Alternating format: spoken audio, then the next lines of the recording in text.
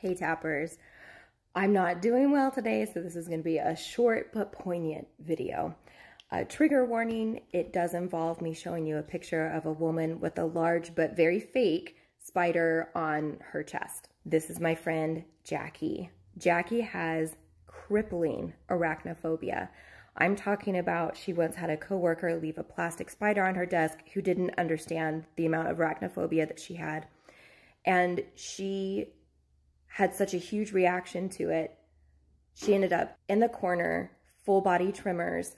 She had injured herself in jumping to get there and was affected, like traumatized from that experience. So deep, deep, deep response to spiders. She's had this arachnophobia ever since I've known her, which goes all the way back to high school.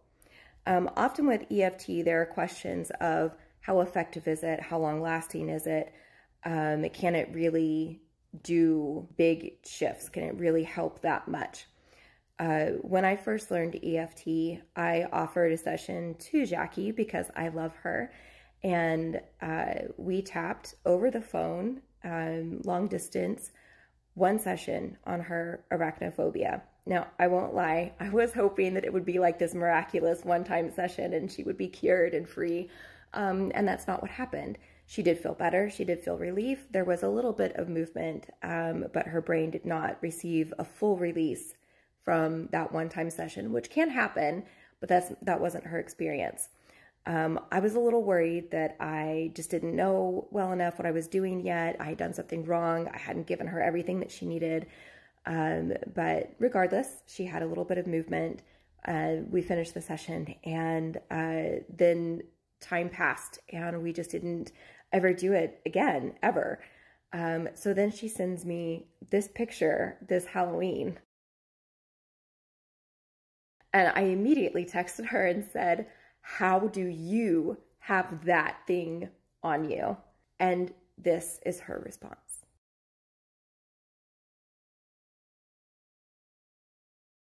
Now, mind you, she has been coming to Tapping Tuesdays whenever she can make it, and she has been doing EFT on her own ever since this one direct experience on her phobia. But we have never tapped on her phobia again like we did that one time.